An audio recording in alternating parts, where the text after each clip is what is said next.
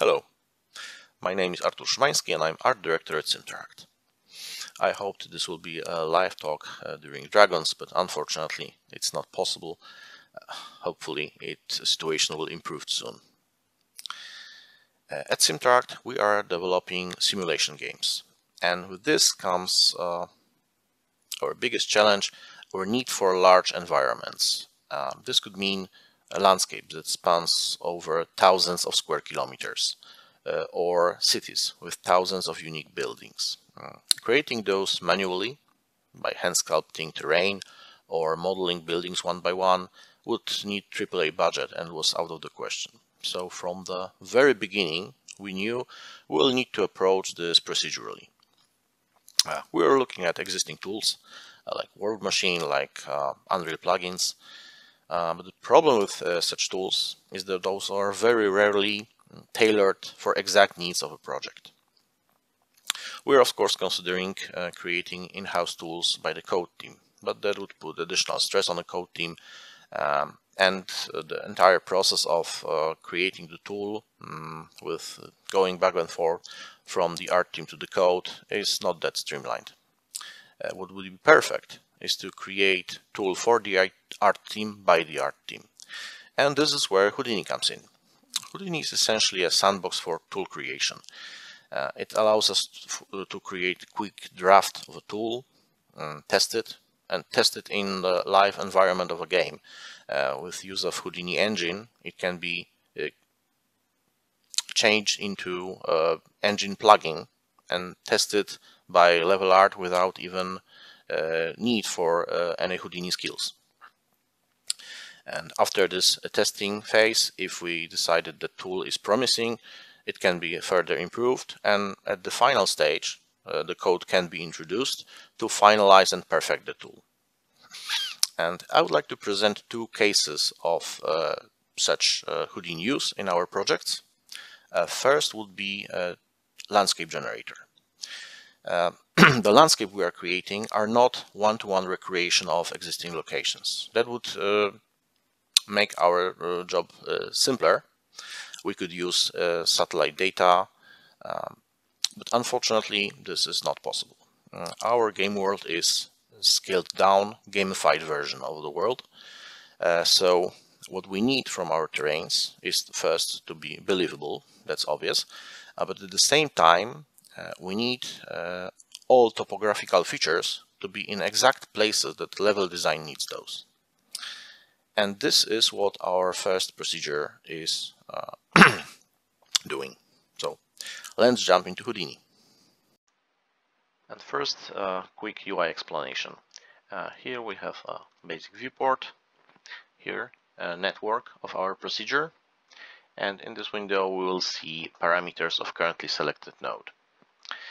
This procedure may look daunting at first, but it's actually very simple, and it uses only stock Houdini nodes, no custom nodes whatsoever.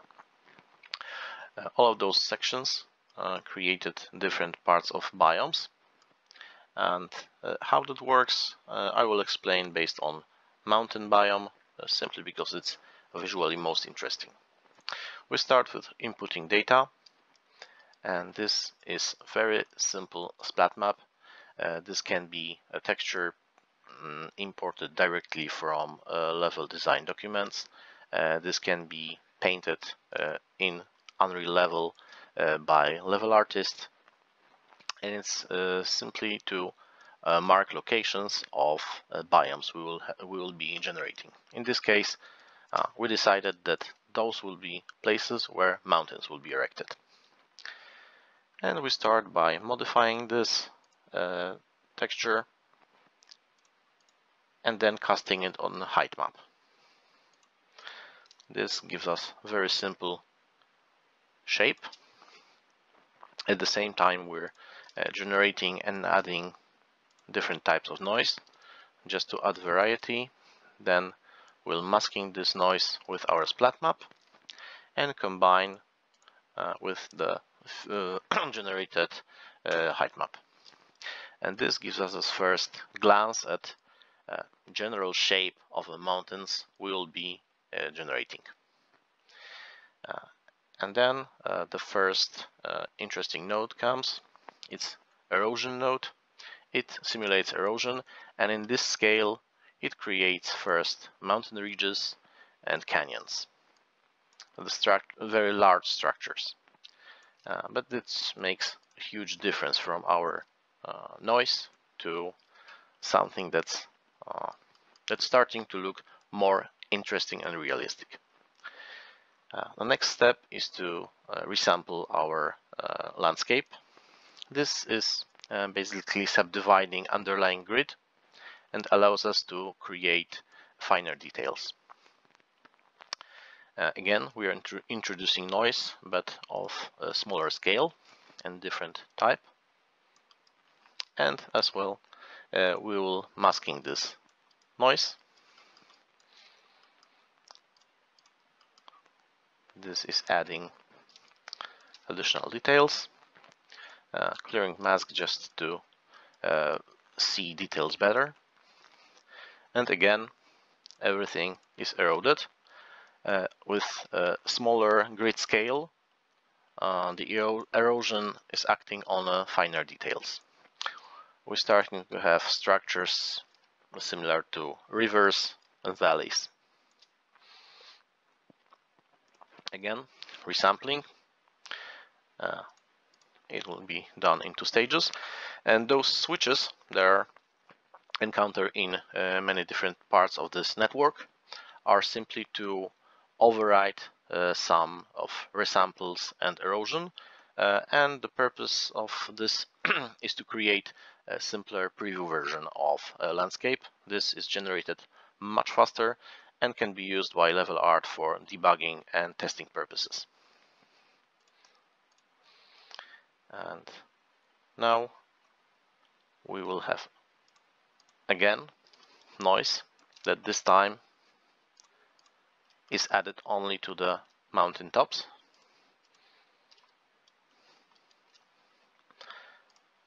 And it's followed by a final erosion. And this one is in a scale that generates details in a scale of 1 meter. Something I should mention, this is a terrain of 64 square kilometers, 8 by 8 kilometers. This is standard Unreal terrain size, the biggest terrain chunk we can have in Unreal. But of course, game world can consist of many of such chunks that are distributed by world composition system inside Unreal.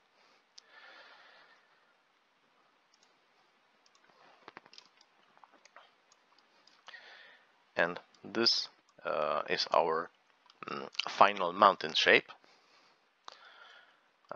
It is quite interesting and believable, and yet it follows our splat map exactly. One more thing is happening inside erosion nodes.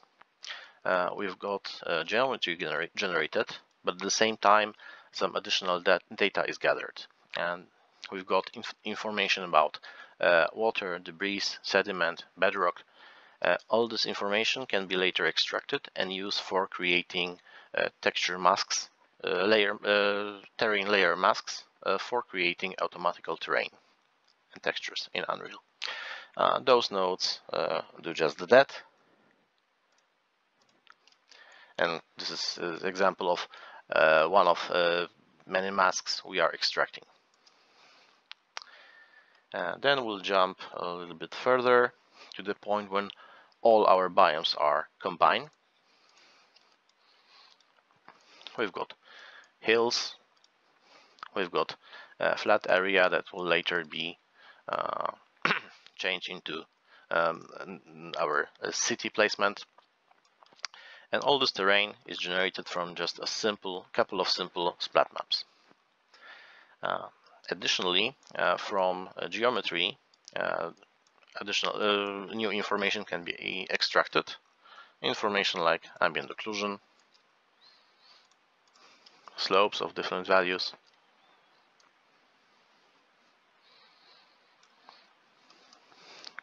curvature,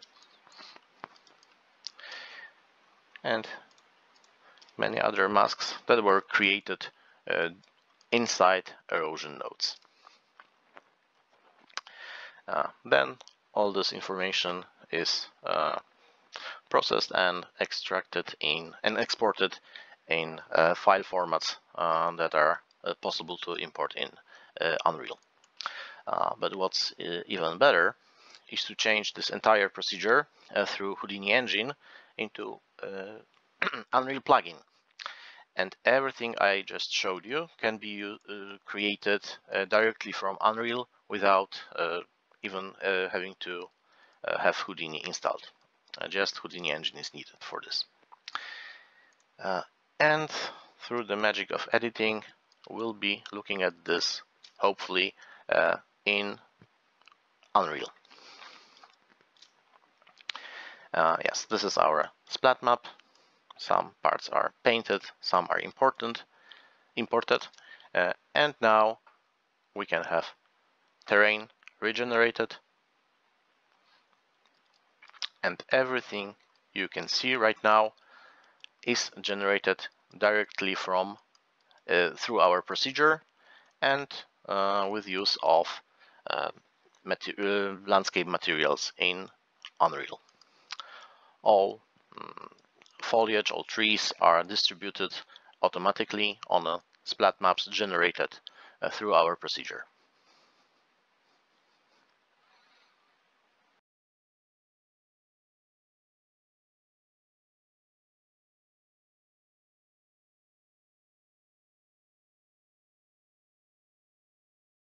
Second case of our Houdini use I would like to present is building generation.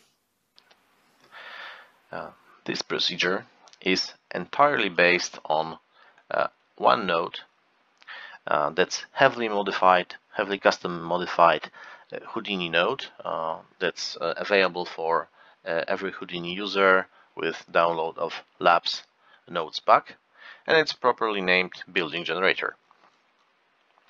It has two inputs. First input is building shape. It's simply shape extruded to height that we want the building to have. And I've prepared a couple of different shapes just for testing purposes. Some wild shapes are useful to test procedure to the limits. Of course, building procedure that works only on simple angles is way easier than something that works in any possible case. The second input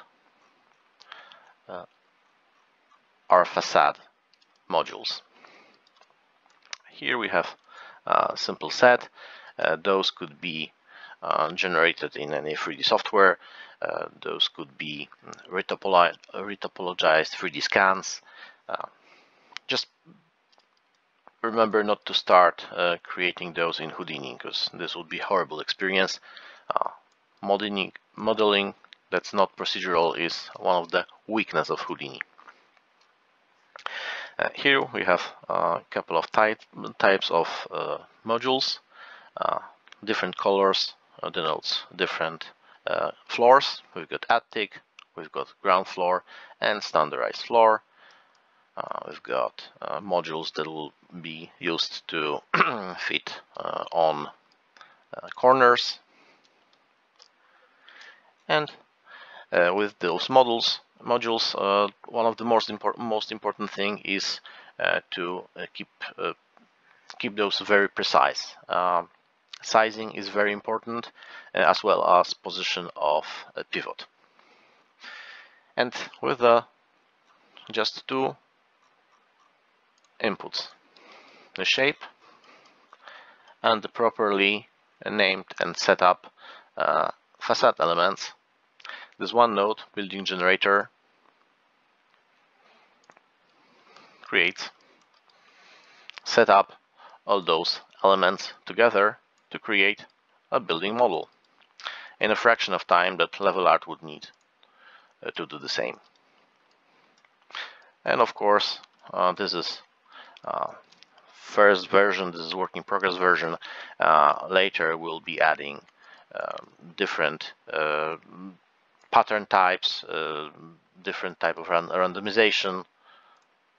But as a baseline, this is a very nicely working tool.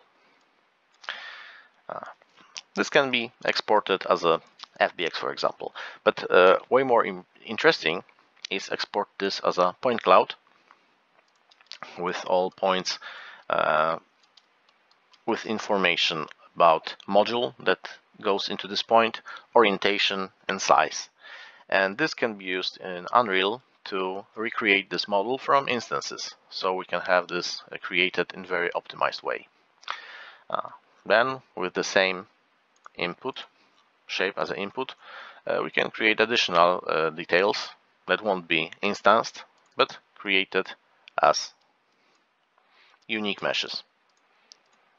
In this case, the outer part of the rooftop, just a couple of nodes, and we have for every possible shape quickly created roof that can be very quickly procedurally textured.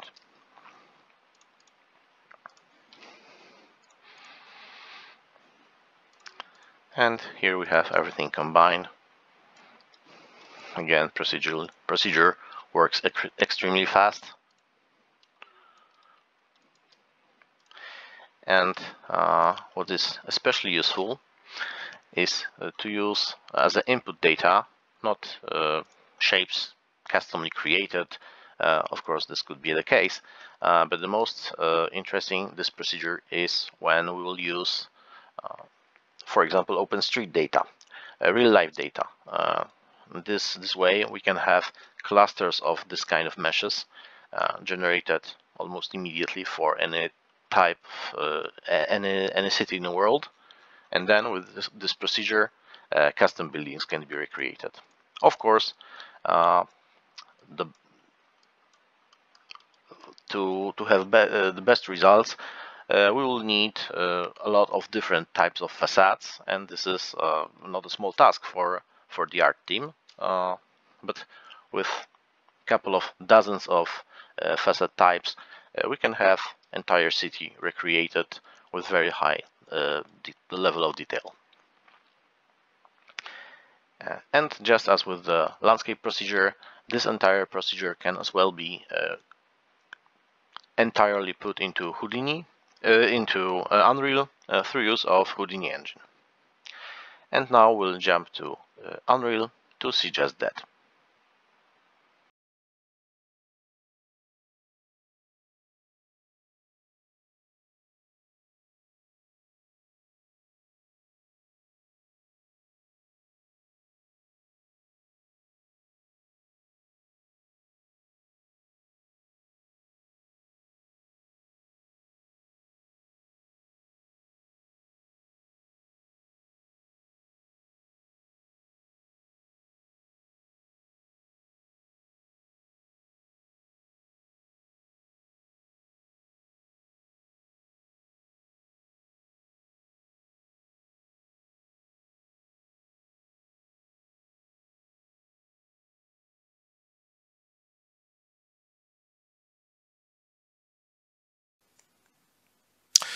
In conclusion, those are just two of many Houdini procedures we are using.